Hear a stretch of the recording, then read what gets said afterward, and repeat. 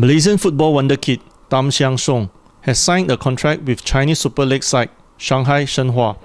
The 17-year-old, who was born in Tokyo but holds a Malaysian passport, finally made the first team after a 5-month training stint and trials at the club. Tam was introduced to the media at a press conference held at the club's training grounds in Shanghai on Thursday.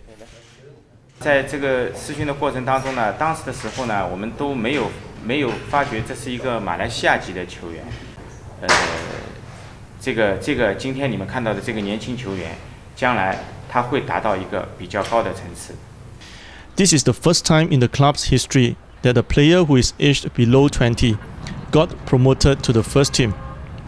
Tam says he will treasure the rare opportunity given to him, and he will fight for a place in the team to play his first match in the Chinese league.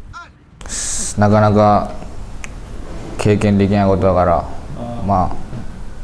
今のうちにちゃんと一軍でもちゃんと練習できて、後々は試合出れるようにしたいって。